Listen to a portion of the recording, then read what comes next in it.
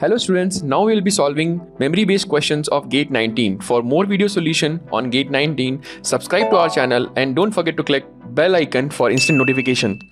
I am Saurabh Singh Chauhan. In this video, we will solving the question from engineering mathematics from chapter linear algebra. Now see, this is the question. This is the matrix. We have to calculate the product of eigenvalues. This is memory-based question. Now see, to calculate the product of eigenvalues, we have to calculate the determinant of the matrix. To calculate the determinant of the matrix, we first convert it into echelon form.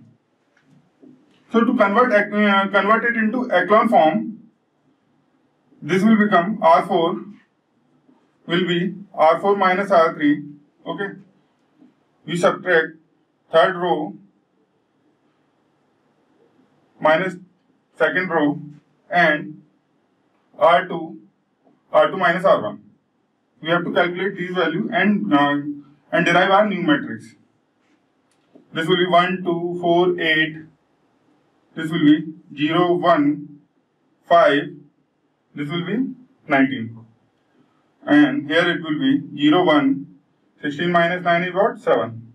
And 64 minus 27 is what?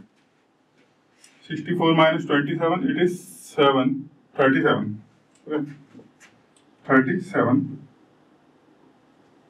And 0, 1. 35 minus 16 is what? 9. And 125 minus 64 is what? 61. So, this is our new matrix.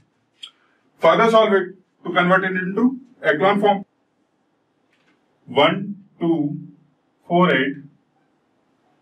Okay. Further, to solve further it, what we have to do? We have to minus R4 minus R3 and R3 minus R2. Okay, we have to do this. So this row will be like previous 0, 1, 5, 19. When we subtract this will be what? 0, 0, 2 and this will be what? 18. And further solve it, it will be what? 0, 0. When I subtract this will be 2 and this will be what? This will be 24. And to further solve it, we do what? R4 minus R3. Okay. This we have to perform. This operation we have to perform. So this will be 1, 2, 4, 8, 0, 1, 5, 19, 0, 0, 2, 18.